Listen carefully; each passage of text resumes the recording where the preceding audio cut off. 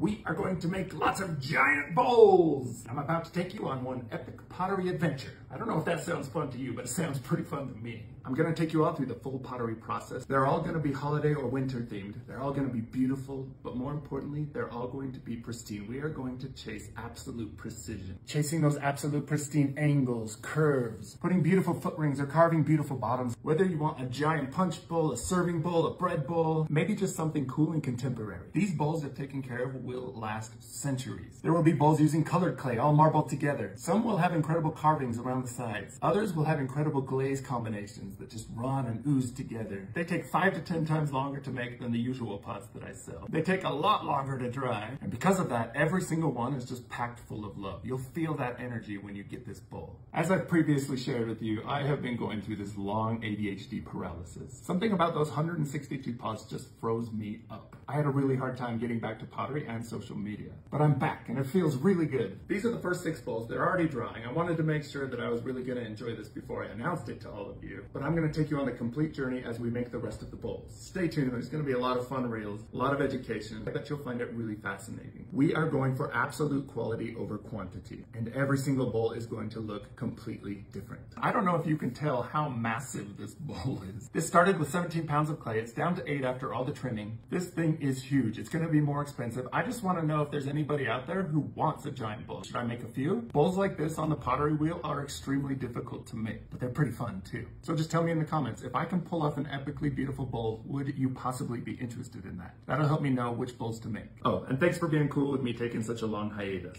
Hopefully you're all still here. Now, what do you say we go get dirty together?